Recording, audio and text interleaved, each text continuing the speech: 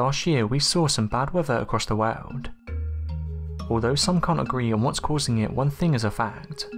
It's happening and it's affecting people. Experts have come forward and said that storms are getting worse, and those that have brought winds of more than 124 miles an hour have in fact doubled since 1980. Even worse is the realization that those that have brought winds over 155 miles an hour have now tripled, suggesting that superstorms have arrived. The term superstorm could cause confusion because there is no formal definition for it. However, the superstorm term is used when severe weather conditions cause extensive damage and fatalities. With the 2018 hurricane season in the Atlantic, experts are now worried that superstorms are on their way.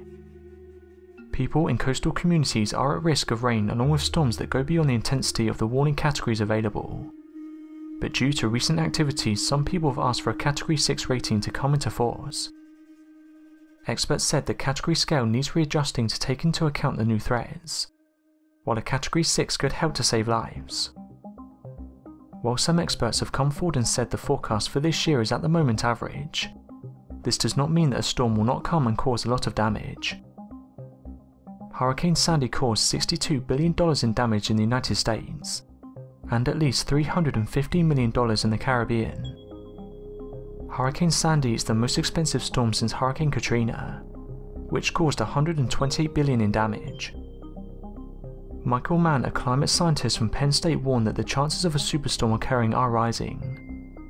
This is due to the fact that heat is being trapped in greenhouse gases, and causing increased concentration in the atmosphere.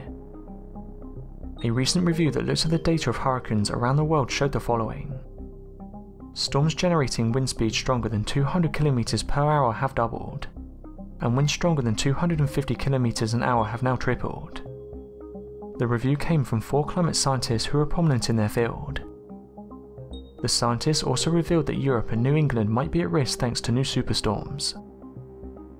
The peak season for Atlantic storms, which officially starts on the 1st of June, is set to spur as many as 18 named storms, with up to 5 of them developing into major hurricanes.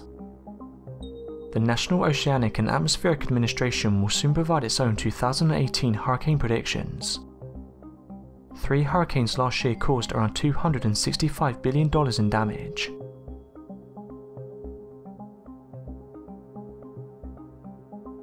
Thanks for watching, and don't forget to subscribe for more videos.